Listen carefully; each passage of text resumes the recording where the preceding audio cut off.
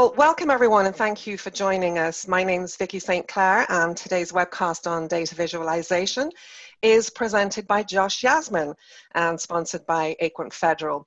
Aquent's worked with some of the biggest and best industry brands for more than 30 years, and Aquent Federal specializes in partnering with government agencies. We have a lot to talk about here today, so let me introduce our guest speaker. He is Josh Yazman, currently a data analyst with the Slate Group in Washington, D.C. Want to shout that forward, Josh? Sure. There we go. One more. And I'm not going to read all of that out, but he currently works with the Slate Group in Washington, D.C. And in addition to working and studying for his master's, you can tell he's really busy, Josh is also advocacy chair for the Pancreatic Cancer Action Network in the DC area. So we really appreciate you being with us, Josh, and sharing your expertise today. Welcome. I'm going to turn this over to you. Let's jump straight on in. All right. Thanks. So like Vicky said, my name is Josh. I sort of got into data analysis work a few years ago by going out and generating a lot of data. I was working for political campaigns in Virginia and going and knocking on doors, talking to voters about who they supported in various elections and why I thought they should support my candidate. And then every conversation I had, I would record that on a clipboard and then go home at night and put that information into a computer, and somebody would do something with it, and then the next day they would give me another list of people to go talk to. So I got really interested in how those lists were generated, and started digging a little bit deeper and a little bit deeper. And over the last few years, I've been able to sort of unpack that process and learn a lot about it. And it's something that's really interesting to me. That's why I got into data analysis. So one key part of data analysis that we're going to talk about today is data visualization. So we're going to cover a couple of different topics in data visualization today. First, we're going to talk about the difference between graphs, infographics, and dashboards. There are some nuanced differences between these three sort of methods of communicating data. And we're going to talk about what each of those things is and how it can be useful. And then we're going to dive into ways to communicate your data. So we're going to talk about matching the type of data you have to the right visualization, starting with figuring out what type of data you do have.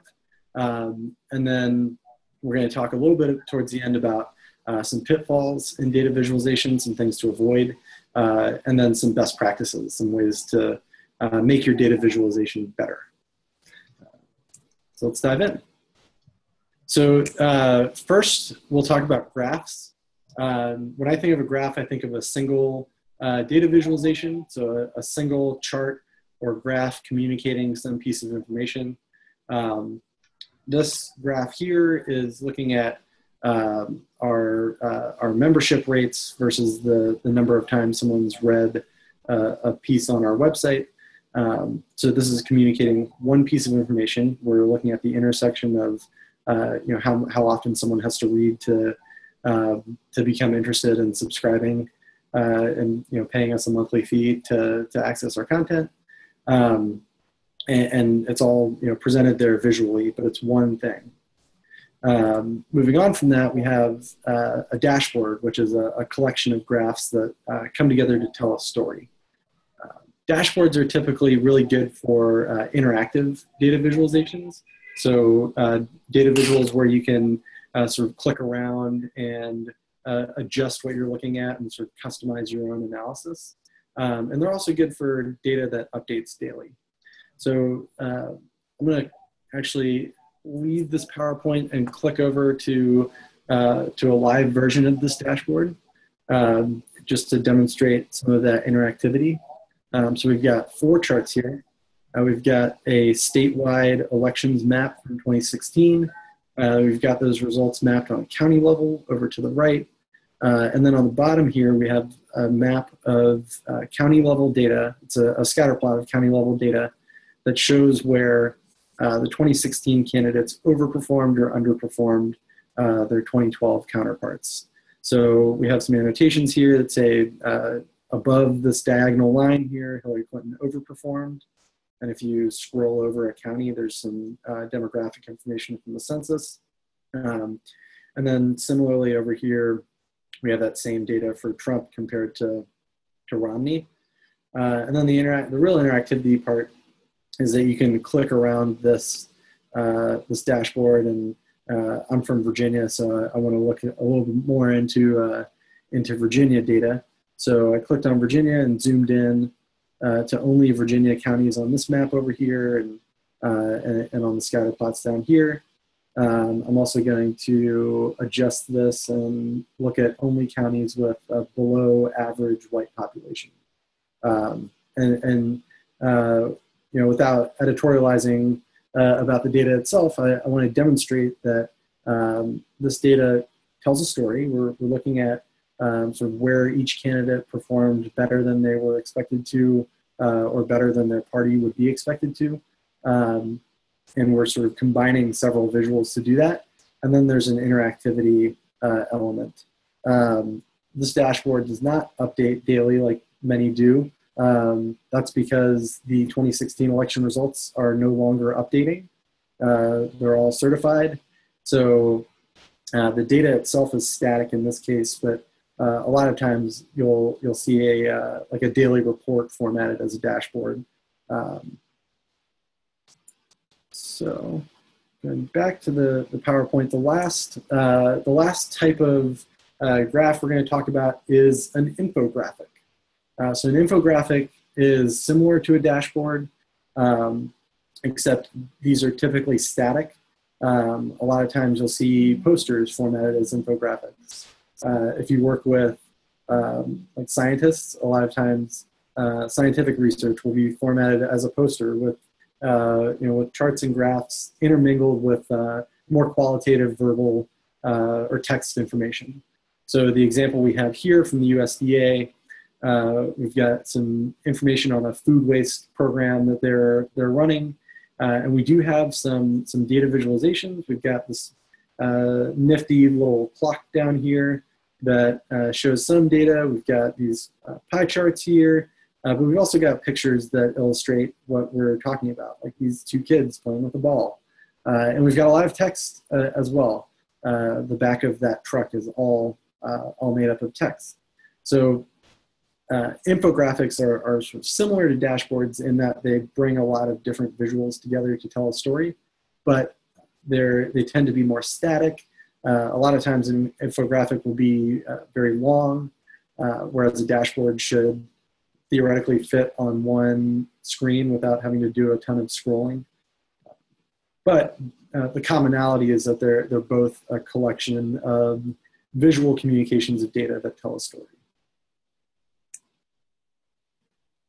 So before we move on to data types, just to review that, we've got graphs, which are a single instance of communications. We've got a dashboard that is a dynamic collection of graphs that changes either on some fixed schedule when you update the data, or in some interactive way where the user can limit the amount of data they're looking at, or change the data they're looking at to customize their analysis. And then we've got infographics, which are also a collection of graphs and data points that come together to tell a story. So moving on to data types. There are two main types of data. We've got discrete data and categorical. When we're talking about discrete data, we're talking about values that can only hold certain formats. So on a survey, you might be able to, if you take an online survey, you might be able to enter your gender as male, female, other, or prefer not to say. So those are 4 options for what you can list as your gender on that survey. You can't necessarily say I'm 55% male, 20% female, 15% other, and 10% prefer not to say. There's not that. There's not a continuum. You're picking a category to be in. Another word for discrete data is categorical data, because it's data talking about categories of things.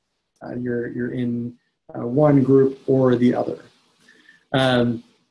Discrete data is typically data that we can't immediately do math with. So you can't say a male plus a female equals 7. You have to either assign some value to those discrete variables, or use them as a way to segment your data without necessarily doing math on that value itself. Some examples of this, like I just mentioned, we have gender. You can be male or female or other, but at least when talking about survey data or most structured data, it's going to you're going to be really hard pressed to find gender presented as anything other than a categorical value. Some other examples, we've got government agencies. Which government agency you work for is a categorical data point. So you probably work for the State Department or the Justice Department, or the somewhere else in the executive branch, but you're very few people are working on some continuum of agency. And then the last example here, and keep this in mind for the next slide, is age. So age can be either discrete or categorical, depending on how we treat it. Age can be discrete if you want to say that one person is 30 years old and this other person is 29 years old, and therefore they're different. You'll also see oftentimes on surveys, the results will be reported as 18 to 29-year-olds think this, 30 to 39-year-olds think this, 40 to 49-year-olds think this other thing. So that's a way of using age as a discrete value. Continuous data can have any value on some range. So you can do math with continuous data where you couldn't do math with discrete data. You can say that someone makes $70,000, and then the next person makes $70,001, and the next person after them makes $70,002. There's a continuum of values that salary can take, not just some bucket. So another example of continuous data is the score in a football game. So we can say Virginia Tech scored 28 points today, and last week they scored 27 points, and the week before they scored 26 points. And then going back to age, age can also be a continuous data set, because someone who's 40 years old is 10 years older than someone who's 30 years old. So data can take the form of either being discrete or continuous, depending on the data itself, and also how you're using it.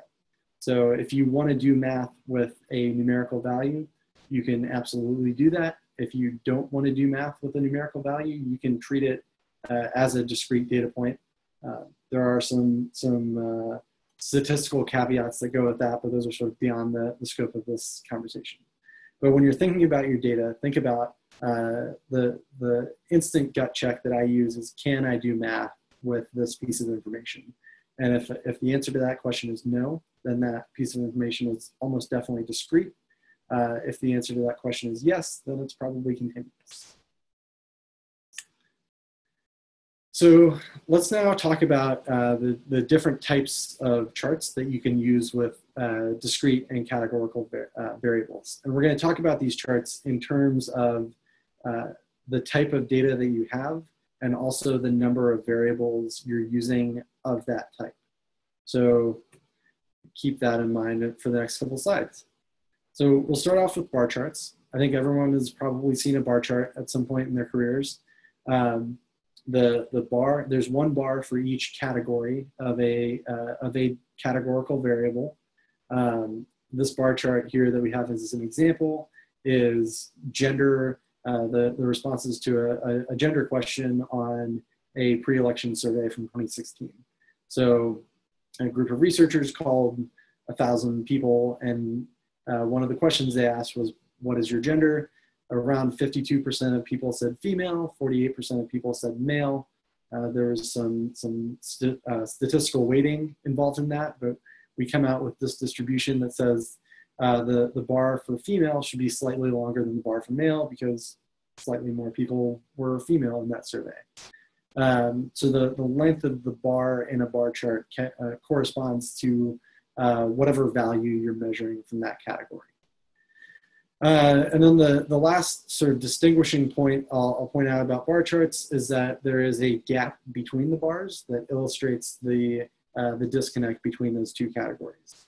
So remember we were talking about discrete variables. You can be male or female on a survey. So in this case, there's a little gap between the bar for male and the bar for female that illustrates visually the sense that everyone falls into one of these two buckets. There's no in between. So bar charts are really good for when you have one discrete variable to present. In this case, our one discrete variable was gender. Moving on to histograms. Histograms are good for one continuous variable. So similar to bar charts, we break up our continuous variable into some set of values. In this case, I think there are 30 bars on this continuum here. So each bar represents 1/30th of the possible score outcomes of a basketball game. And the length of the bar corresponds with the number of games that fall into that set of values. So looking at this, we can say that this is taken from a data set of college basketball games played in the first quarter of the year between 2011 and 2016. This data is taken from sportsreference.com to make sure I cite my sources. And what we're looking at here is that there are very few games where the combined score is under 100 points. And then you get more and more and more games where the combined score is between 100 and say 140 points. If we're watching a college basketball game, it makes perfect sense for each team to score around 70 points. And then getting up over 70 points per team, or about 120, 130 points here, these outcomes start getting more and more rare. And it's just incredibly rare to have a game where both teams score over 100 points, or one team scores like 150 points and the other team scores 60 points. So we're looking at the number of times various outcomes on a continuous variable happen. One thing that's particularly helpful with histograms, the thing that I probably use histograms the most for, is to determine the distribution of a continuous variable. So this gets important if if someone hands you a report and says the average income of Kentucky is $40,000, or the average income of Kentucky is maybe $55,000. If you if you put everyone's income in Kentucky on a histogram, it wouldn't look like this nice sort of bell curve here. It would go up and up and up at the very beginning, and then back down and sort of tail off towards the higher end, where there are very, very few high incomes. This is true in pretty much any geographic area you look. Most people's incomes are going to be on the lower end. So if most people's income are on the lower end, but a few really, really high earners are included in the data that you're looking at, the average income is going to be skewed higher than the reality on the ground is. A great way of explaining this that I heard is, I'll bet the average income of people watching this webinar is maybe somewhere around $70,000. And but if Bill Gates tunes into this webinar, Bill Gates is worth something like $40 billion. So adding Bill Gates into our data set and taking the sum of all of our salaries and dividing it by the number of people watching this would make us all millionaires. It would mean that the average income of people watching this webinar is well over $1 million, when that's not really reflective of reality. In those cases where the data is very skewed either towards the lower end of a distribution like that, or the higher end like that. The simplest thing to do with your data is to make sure you're calculating a median instead of the average. So instead of adding every value and dividing by the number of values, you put all your values in order and take the middle one. So that was a little statistical digression, but that is what I use histograms most for, is to make sure I'm using the right metric to summarize a set of values. Moving on to our next visual, we've got scatter plots. In the case of a scatter plot, we're looking at two continuous variables, and we're going to put a dot somewhere on this plane that corresponds to each value. So for this, this value here that I'm circling here, it looks like the score for Team A in this basketball game was maybe somewhere around 40. And the score for Team B was also maybe somewhere around 40. But the way we map this point onto our plot is we find the score for Team A, and we go over on the x-axis, and we find the score for Team B. We go up and up and up on the y-axis, and then put our point there. And then we step back once we've mapped all of our values, and we look for patterns. There's sort of two ways that I would look at a scatter plot, that I look at scatter plots frequently. One of them is to divide our plot up into regions. So maybe I decide that the median score of a basketball game is 70 points. So I want to draw a line through this chart vertically and horizontally at 70 points, and then look at how many values sort of fall into the top right quadrant up here, where both teams scored a lot of points. How many values fall into the top left, where Team B scored a lot of points and Team A didn't. And then continuing down to the bottom left, you've got games where nobody scored a lot of points, and the bottom right, where Team A scored a lot of points and Team B didn't.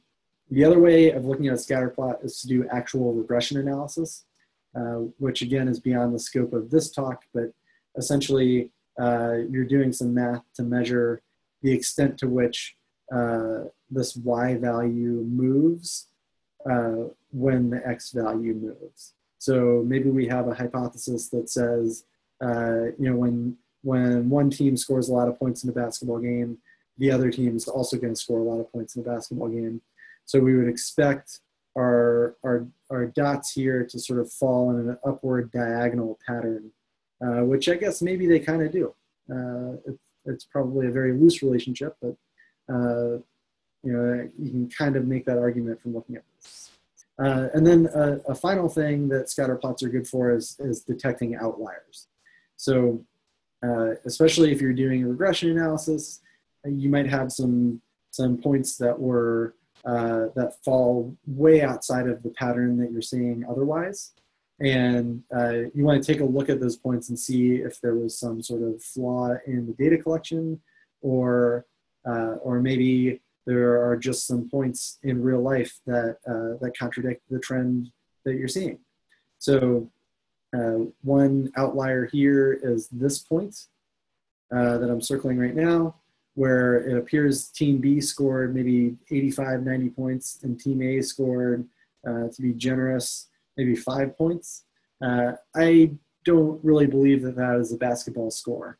I don't think a team would run up the score like that and try to win a game by 80 points. I think probably when I pulled this data from sportsreference.com, I made a mistake in my data entry, or in my web scraping, and this the value for Team A was misrecorded.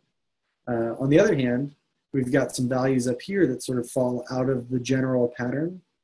So we've got this big blob of values that seem about right, and then we've got a couple up here that don't.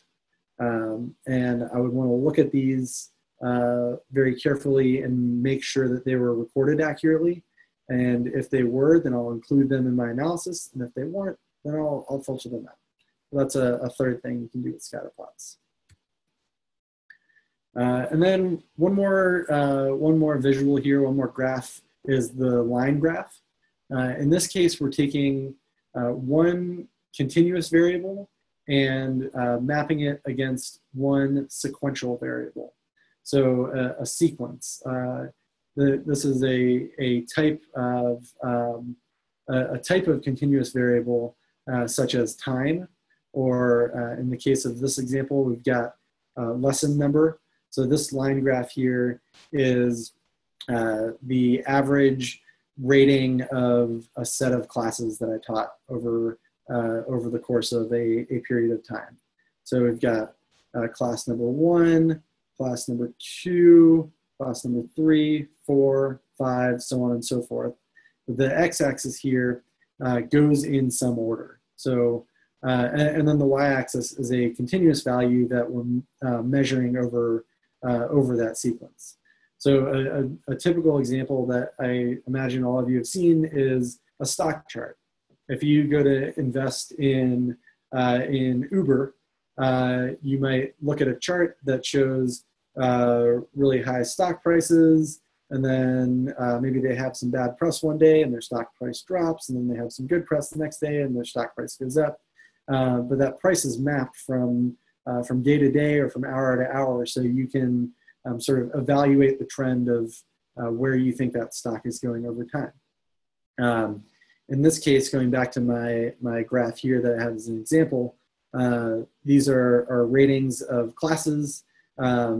This dip right here is a class presentation day where everyone had to get up in front of the class and present some work that they had been working on the previous three courses. So people weren't too happy about that.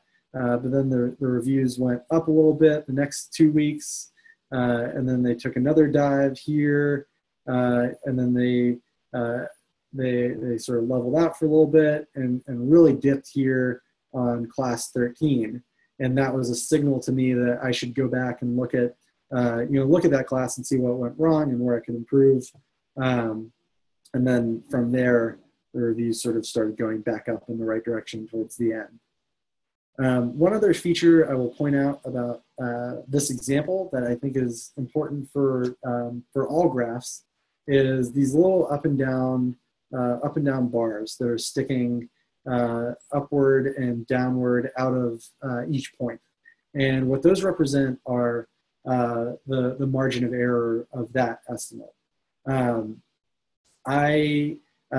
of the things that I sort of evangelize as a data analyst that I think is really important is communicating the fact that every calculation we make is an estimate on some level. Even if you work for the Census Bureau and you're using the decennial census where everyone in America theoretically answers a survey, you're still using some form of estimate with some amount of error, because it is practically impossible to interview every single person in America. This comes up in political polling a lot. It's too expensive and too time-consuming to conduct a census for a political campaign. So campaigns go into a state and they interview 600 or 800 people and try to extrapolate general trends from the responses of those 600 or 800 people. And every estimate they make about public opinion, about opinion of a candidate, of an issue, has some degree of error to it. I think it's paramount as data visualizers that we not only make sure we're calculating that error for our own benefit, so that we know that our estimate could go in any range of directions. Maybe if I had a point on here that was sort of close to this neutral line, but had error bars that went above or below it, it would be really helpful for me to know that there's a possibility that class was negative. All of these are generally positive, but maybe one class is actually negative. And it's important to keep that in mind when you're making recommendations based on this data. It's also important to communicate that visually. So I, as a data analyst, know that the estimate I made has some amount of error to it, some amount of variability. But if I show this graph to another person, someone higher up the food chain in a company than I am, they might look at it and take it at face value. I want to at least give them that measure of error so that they know that they should consider a range of possible outcomes. So in summary for this slide, we're looking at a line graph. That is the main function of what we're looking at here, where on the x-axis we've got some sequence of events. A lot of times you'll have dates and times. In this case, I have a series of classes that I taught. And then on the y-axis, you've got a continuous variable that you're measuring over the course of that sequence. And then the last thing I want to talk about with matching the type of data you have to the right visual is if you have combinations, like complex combinations of data types. So a lot of times people will try to cram too much information onto one chart and end up either muddling their message or sort of overfitting their visual and making it more difficult to analyze. I think it's a better idea when you have a situation like that to make more visuals and just put them next to each other, as opposed to trying to add a color element or some other way of differentiating data points on the same plot. So the example we have here is the same scatter plot we were looking at with college basketball scores, except now we've limited to games where Team A was ranked 1 through 10. And I want to see if there's a point at which the ranking doesn't necessarily mean you're more likely to beat the other team. So I've got this diagonal line here that indicates an even score. So if a point falls directly on the dotted line, that means they tied. And then below the line means Team A won, and above the line means Team B won. So we start off with the games where Team A was ranked number 1, and the bulk of these dots are below the dotted line, meaning Team A won. The same holds true for when Team A is ranked number 2 and 3. 4 sort of gets a little closer to Team B winning more often. And then once you get down to 9th ranked teams, they're almost losing to Team B more often than they're winning. Same with 10th ranked teams. So there are some unknowns here. We don't know what the rank of Team B is. Maybe all these 9th ranked teams that are losing are playing against 1st ranked teams or 2nd ranked teams. But the point of this example is it's better to sort of break out these visuals into smaller chunks than to try and cram all of it into one space. So just to recap the types of visuals we talked about a bar chart when you have one discrete value. We talked about a histogram when you have one continuous value, a scatter plot for 2 continuous values, and a line graph for a continuous value with a sequential value. And then again, that last point I made was when you have a sort of complex set of data to present, I think it's better to break that data out into multiple different graphs for people to look at separately. So moving on to pitfalls in data visualization. This is the pitfalls section and the tips section are both not exhaustive lists of things that can go wrong or go well with data visualization. These are just sort of the top of mind things that I check for immediately when I make a visual. There are sort of deeper layers that you can look at. What makes a good visual, what makes a bad visual. But I want to give you guys an overview of some of the best things you can do, some of the worst things you can do. So we've all heard the trope that correlation does not equal causation. This is when correlation is when two variables sort of move together, when the variable on the x-axis gets bigger, the variable on the y-axis gets bigger, or maybe when the variable on the x-axis gets smaller, the variable on the y-axis gets bigger. But they move together in some sort of pattern.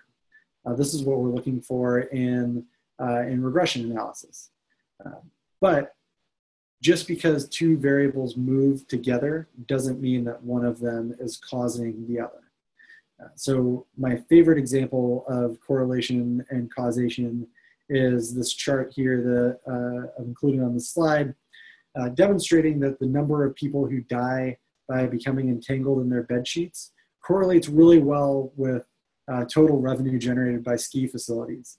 You can see the blue line on this chart moves in roughly the same pattern as the green line, but it doesn't make sense that just because a ski facility is making more money, that people around the country would be dying from becoming entangled in their bed sheets. So when I see a plot that shows two values that correlate with each other, I call it the smell test. I take a look at it, and it's a gut check. It's an instant reaction that says, this makes sense, this is a plausible relationship, or this doesn't make sense. There's no way you're going to convince me that that we should shut down ski revenue or ski facilities in the U.S. as a way of preventing bed sheet deaths. I encourage you, when you're looking at visuals that tend to correlate well, to subject them to that test. So the next pitfall that I want to talk about is using too much color. In this case, we have a chart showing the average ranking each conference in college basketball gets when they go to the NCAA tournament. So for those of you unfamiliar with the NCAA tournament, the best 69 basketball teams in the country get in, and a team of basketball experts ranks them from 1 to 16. And then the 16th ranked teams play the number 1 ranked teams, 15s play 2s, so on and so forth, until the best teams sort of meet in the middle and play each other for the championship.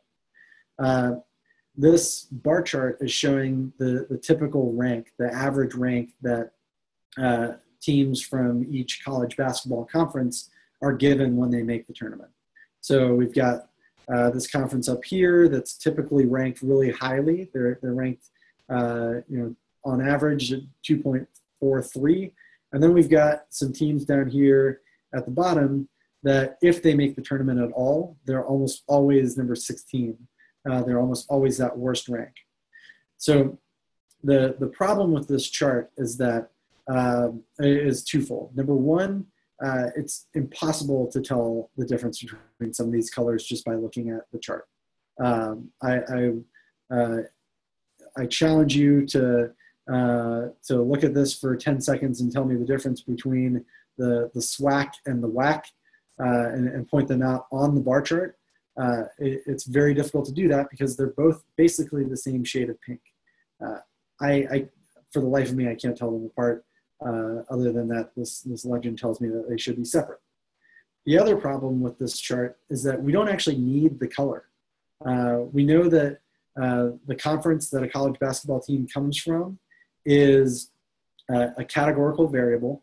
So we're using a bar chart to communicate that. There's a little tiny gap between each of these bars.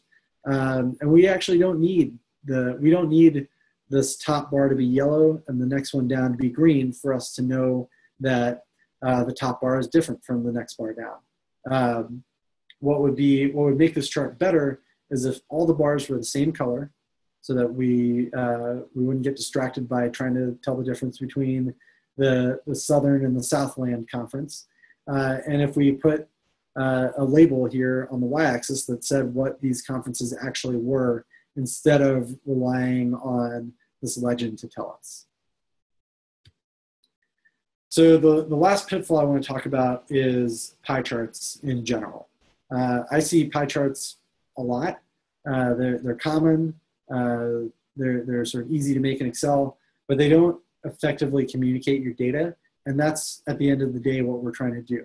We're trying to show someone a picture that they can look at and immediately tell, this proportion of survey respondents are male and this proportion are female.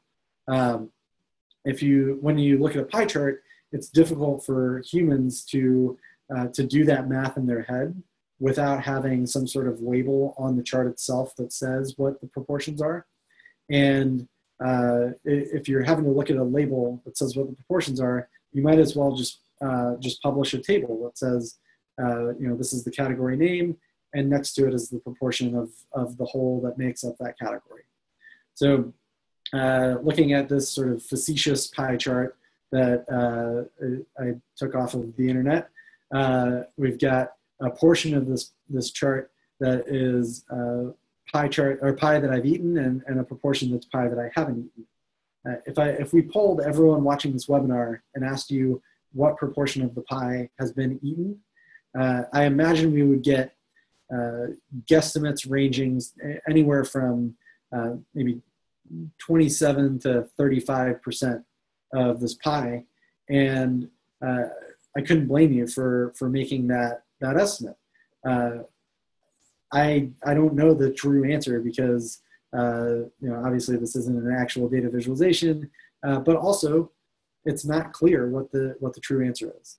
So I implore you, whenever you're thinking about making a pie chart to show a measure of how many observations fall into each category of a categorical variable, I urge you to think back to the chart that we talked about that's good for presenting one categorical variable, and that's the bar chart.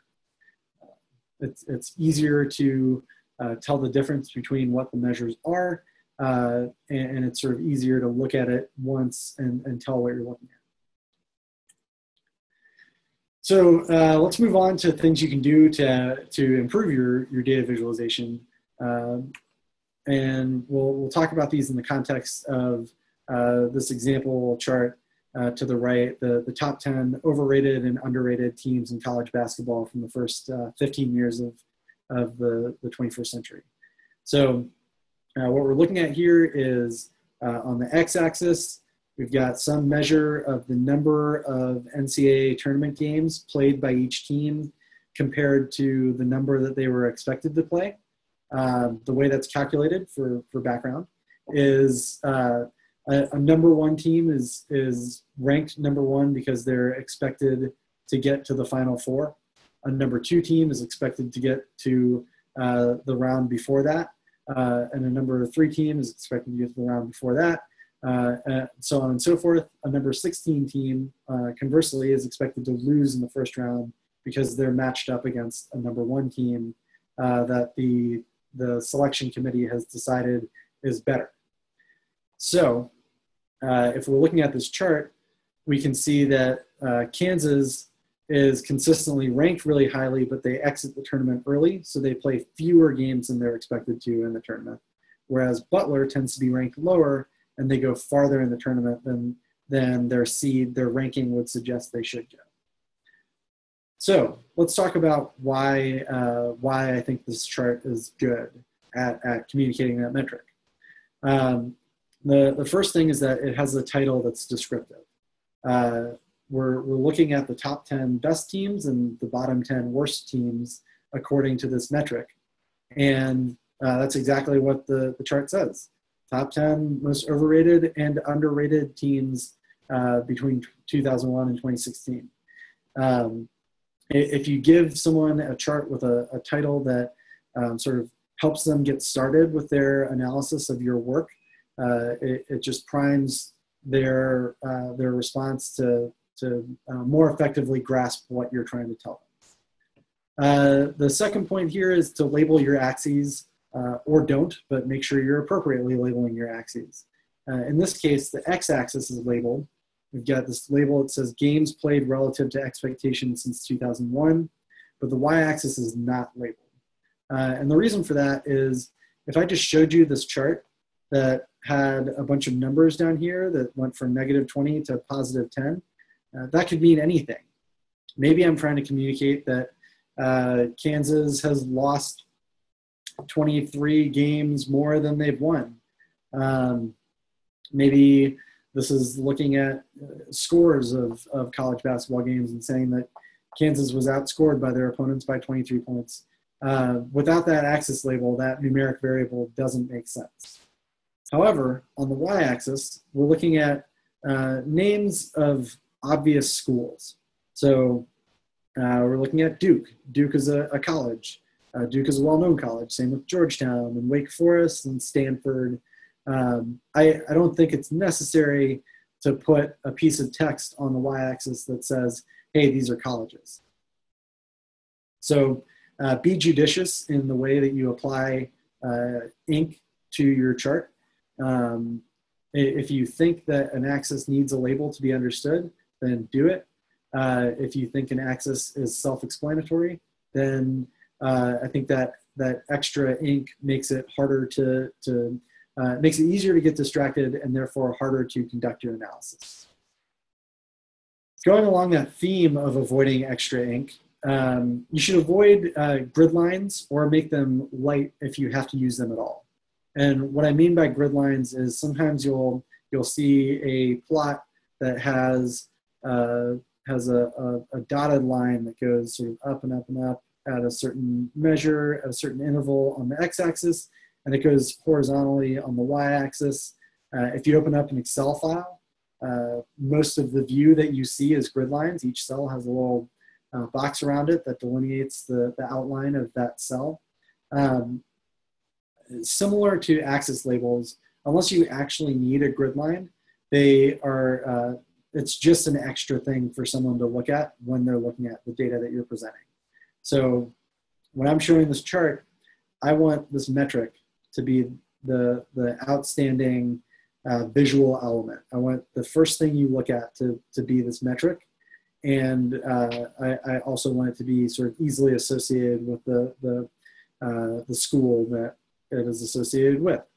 If I were to add grid lines, that's just extra stuff for a viewer to look at that doesn't necessarily help either of those goals. But thinking about annotations, which I think are, a grid line can be a form of annotation, but an annotation can also be text. This is another form of ink that can be helpful or hurtful depending on whether or not it's actually necessary. So this chart has 3 annotations on it. It's got this text here that says top 10 overperformers. It's got this text down here that says bottom 10 underperformers. And then it's got this dotted line going across the middle where we flip from our 10 overperformers to our 10 underperformers. Now, I could have split this chart into 2 charts, like we talked about earlier, and just had a whole separate plot for overperformers and a whole separate plot for underperformers. But I think it's a little more efficient in this case to display this data the way it is. And this annotation, this dotted line here, indicates that there's some sort of break between these top values and these bottom values, which is good because there's 350 college basketball teams and there's 20 presented on this chart. So there are a bunch of teams that fall in between Connecticut and Stanford, and that blue dotted line demonstrates that sort of break. And then the last point I'll make here, just well, the last 2 points, just a general point on ink is that every design feature you add, everything that you put on your chart should have some point. It should aid in the analysis of the data that you're presenting. So if I had a bunch of text up here in this blank space that said, that described maybe the method that I use to collect this data, I don't necessarily think that's necessary for understanding the data that's presented here.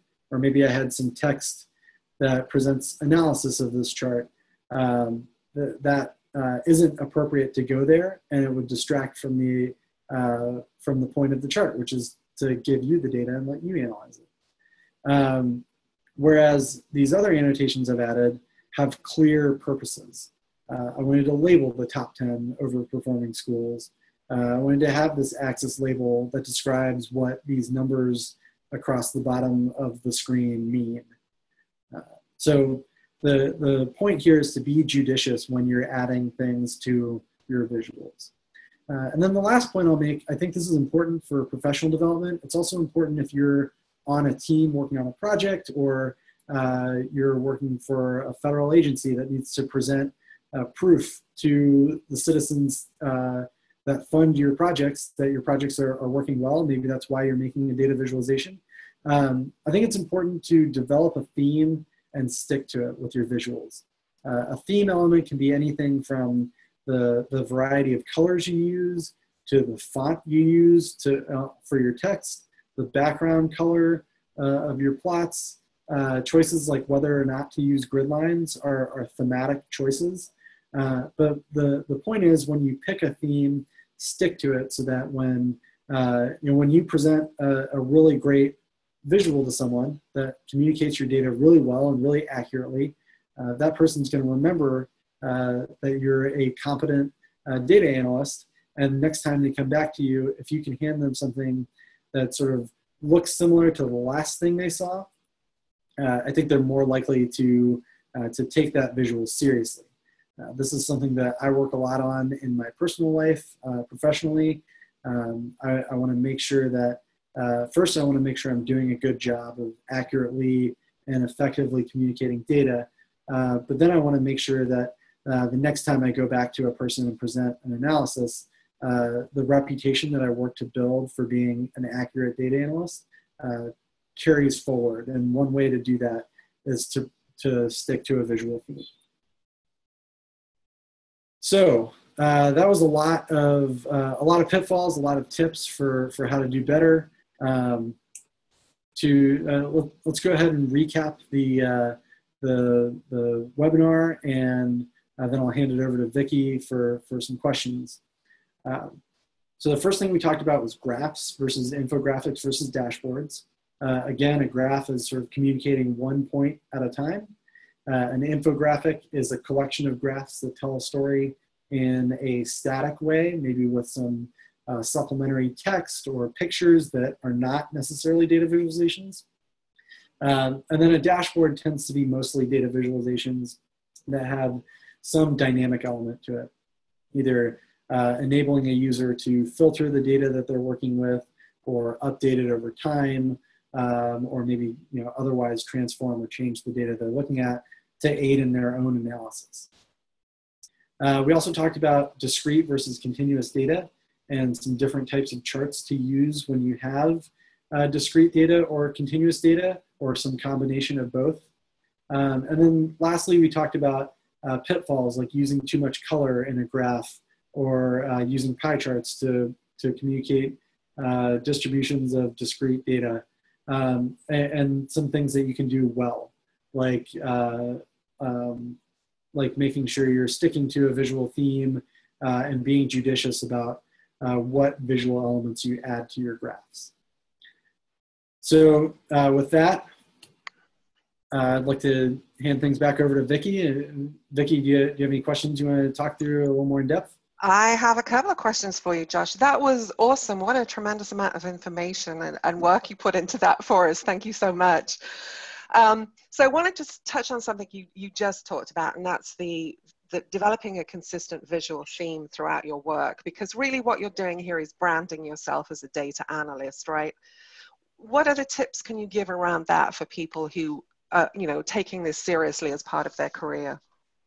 Absolutely. So one thing that my visual theme has sort of evolved over the last year, as I've sort of picked up some tips and tricks on how to better communicate data. But I think one thing that I try to do is be really intentional about making any sort of changes to the way I present information. So, and making those changes slowly. So I'm not going to come into work tomorrow and have an entirely different color scheme for my analysis. I might sort of start introducing different colors slowly, and then transition transition slowly that way. I also consume a lot of data visuals and pick what I like and what I don't like. One of my favorite sources of data visualization, and I think if you look at my theme, I've adopted a lot of stuff from them, is 538. I think they do a really great job of visualizing data. I really like the gray backgrounds on their chart, which I have adopted. I like the way that they sort of make the points on their scatter plots translucent so that you can sort of see overlap better, and I've adopted that. So I think those 2 points, sort of being very intentional and cautious about making changes, and also sort of casting a wide net and looking around at the world of data visualization, and picking out what you like and don't like, are 2 things that you can do to sort of develop that theme. Right. I'm guessing also that when you're working with the same client over and over, just presenting new information, it's also easier for them to digest that if you're consistent about the look and the feel. Right. Yeah. And the audience for this webinar is federal employees. Your client is the American people, or maybe it's Congress, or your boss who's making funding decisions for your projects. And if you can be consistent in presenting the way that your projects are moving forward, I think that goes a long way in sort of building trust and building a sense that you know what you're doing and you're worthy of further investment of time and resources. Right, right. So I want to go back to something you talked about earlier, because infographics pop up everywhere now, but it seems from listening to you that as popular as they are, they're not necessarily the best way to present data, because they're very non-dynamic. You recommend interactive dashboards over infographics. Can you just elaborate a little more on that, and where we might want to use infographics? Sure. So I think part of this is the way popular trends in data analysis are sort of trending towards interactivity as a way that people want to consume data. I think the reason that I particularly like dashboards is that you're doing the setup work of collecting and aggregating a lot of data and sort of guiding someone towards a decision that you think is best based on the data that you're presenting.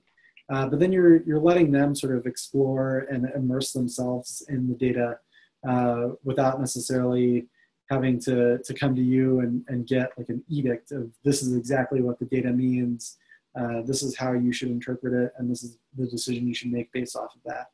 You can sort of guide someone to a decision and then let them play around with the data themselves and draw the conclusion that is best. Yeah, makes sense. Yeah, and then to answer your second question about where an infographic might be better, I think areas where areas where there's a high barrier to entry for understanding information.